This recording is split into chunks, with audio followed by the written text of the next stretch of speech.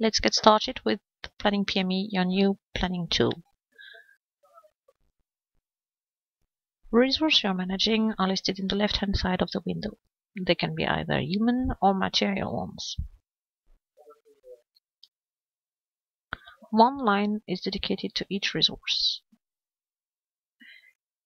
You can change the type view anytime to change from a daily view to a monthly one, for example. To create an event, just draw it on the planning with a left click, choose a label, and, if needed, the associated client, as well as the duration.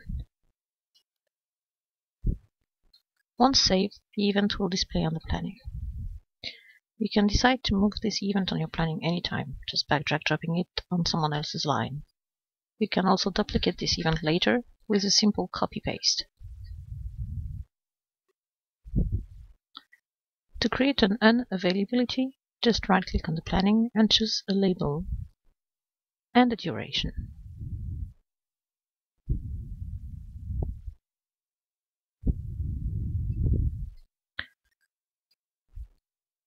The absence is automatically generated on the selected area.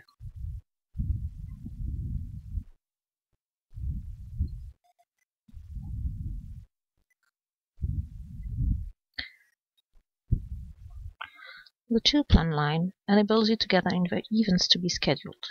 Whenever you want to assign a task to someone, just click on this task and drop it on the line of the matching person.